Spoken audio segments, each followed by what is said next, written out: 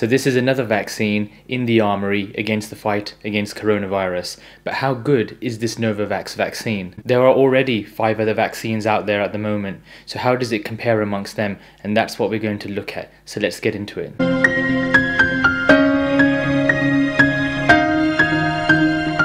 Hi everybody, and welcome back to my YouTube channel. I'm Dr.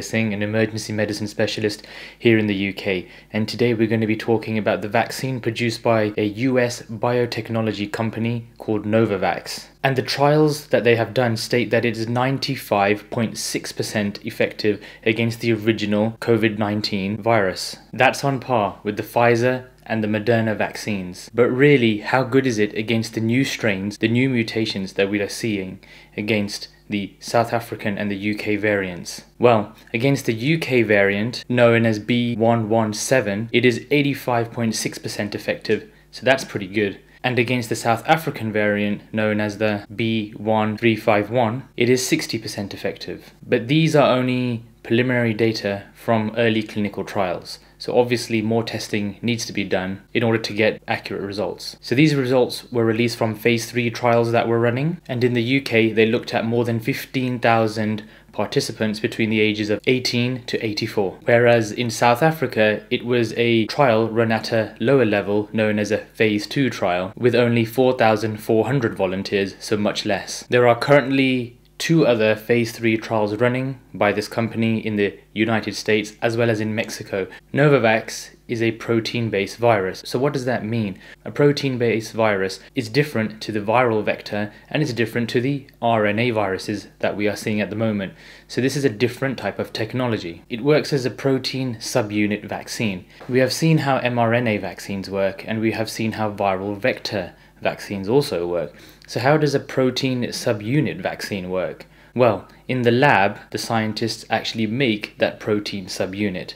The protein subunit which is renowned for coronavirus. And it is that protein that is made into the vaccine, and then that is injected into us. And what that does is, by putting that protein, that target protein from coronavirus, it stimulates the body's immune response.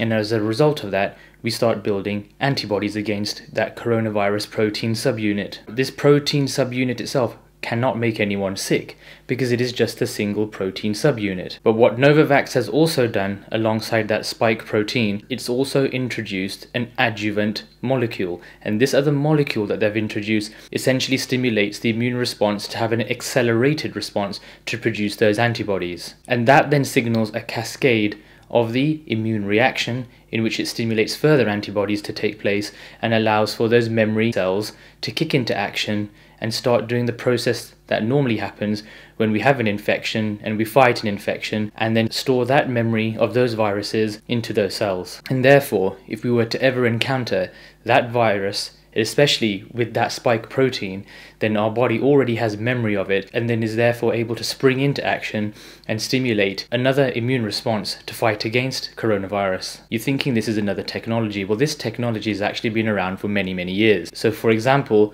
the modern flu vaccine is produced in this way. The HPV virus vaccine is also produced in this way, as well as the hepatitis B vaccines. So we've seen this technology already being used and it's already very successful. But this is the first time in its 20-year history that Novavax has produced a vaccine. And it's also very late to the party of coronavirus vaccines. All the other vaccine companies are already into their phase 3 trials, whereas Novavax has only just started to do that. Another benefit that Novavax vaccine has is that it only needs to be refrigerated. It doesn't need to be frozen, and therefore it doesn't need to be kept at very low temperatures. This vaccine is similar to most of the others, apart from the Johnson & Johnson, which only needs 1 dose. The Novavax itself actually needs 2 doses spread apart. So in the coming weeks, Novavax is going to be launching 115 clinical trial sites across the USA and Mexico. Their plans there are to continue these phase 3 trials and recruit 30,000 participants, thanks to funding from the US Operation Warp Speed. The purpose of this is to stimulate vaccine production, testing, and get the results that they need to see whether this vaccine is safe and effective. Well, I hope this video was interesting, I hope it was informative, and I'll see you all in the next video. Thanks for watching. Look after yourselves.